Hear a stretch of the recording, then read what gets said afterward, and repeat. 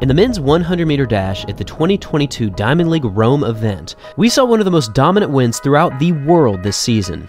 Running in lane 5, we saw Fred Kerley absolutely walk this world-class field, placing first with a time of 9.92 seconds.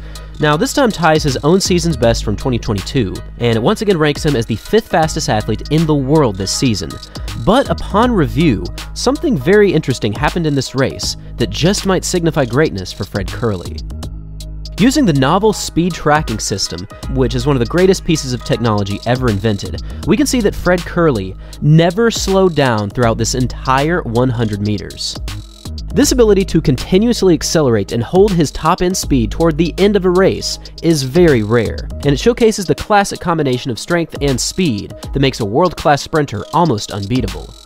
Now, in last year's Olympics, we got to see this exact same speed tracker in the men's 100, and looking back on it, it was quite the dominant display from Lamont Marcel Jacobs, who was the fastest athlete in the field with a time of 9.80 seconds.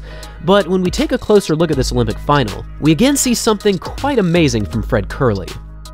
Although Jacobs was running faster than anyone else in the field for about 90% of this race, Fred Kerley was actually the only athlete to surpass him in speed over the final 10 meters.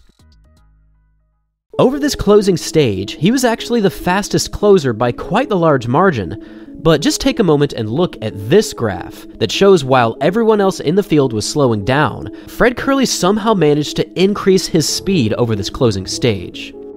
This 25-meter graph goes against all logic for the men's 100. It almost doesn't even make sense when you take a look at it.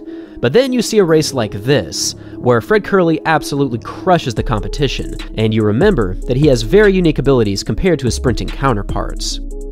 Like many other athletes in the world in 2022, Fred Kerley started to celebrate before he even hit the tape in this race.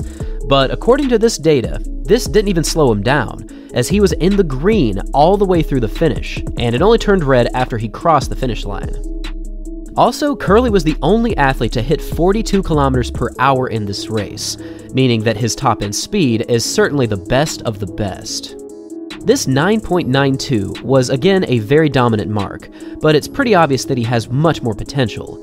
Last year he ran a personal record of 9.84 during the Olympics, and if he can run the same type of race in this year's World Championships, he has a very solid chance not just to win a medal, but to possibly win the gold medal in the men's 100. Thanks for watching, everyone, and as always, until next time.